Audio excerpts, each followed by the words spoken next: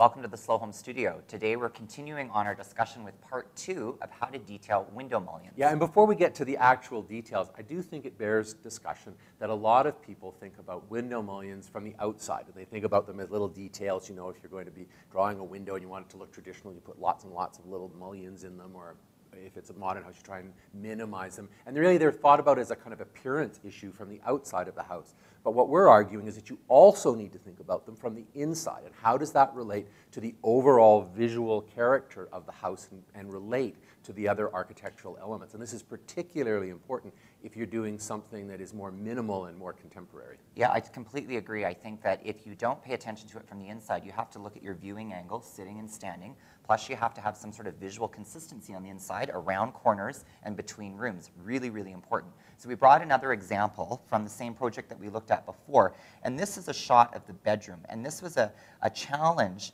to detail these window mullions because we had the same issues to contend with. We had to include openers, and then we also had to deal with the scale of the room.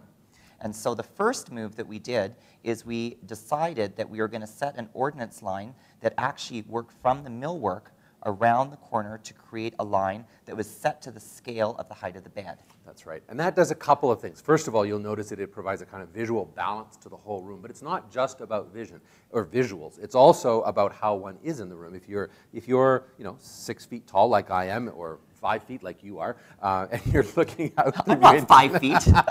You're looking out the window, and you can look out this way. This is only an 8-foot high ceiling as opposed to the other space, which was 10 feet. So you really, if you put an upper mullion up there, you're going to be looking right at it, and that would just be awful. I find that to be an irritant when the mullion line is right in your line of sight. I mean, that's something that people do all the time, and they don't really think about it. You really want it to be clear, right? And then the other issue, too, of course, is the openers. And, of course, in this bedroom, you want to have the openers, a couple of them. So one here, one around the corner. And they don't have to be huge opening windows. They just have to vent a little bit.